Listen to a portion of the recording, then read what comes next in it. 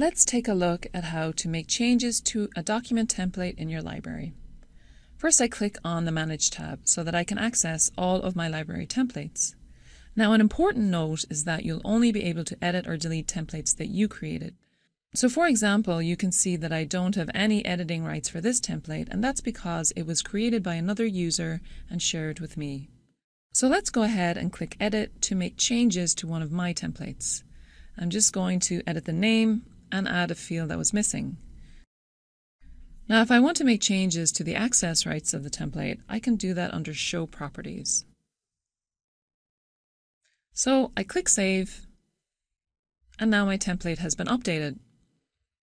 Now let's take a look at how you can delete a template. Now, there are a couple of important points to note when deleting a template. First of all, it's a permanent action and you won't be able to retrieve the template after you've deleted it. Secondly, if you gave other users access to your template when you first created it, they'll continue to have access after you delete it, unless you remove their access rights before you delete the template. So let's step through the process in an example. First, I'm going to remove all access rights from this template by clicking Edit. Then I click Show Properties, and I switch the permissions to Only to Me. Then I click Save. So now I've taken away access rights to my template and I can go ahead and delete it from the Manage tab.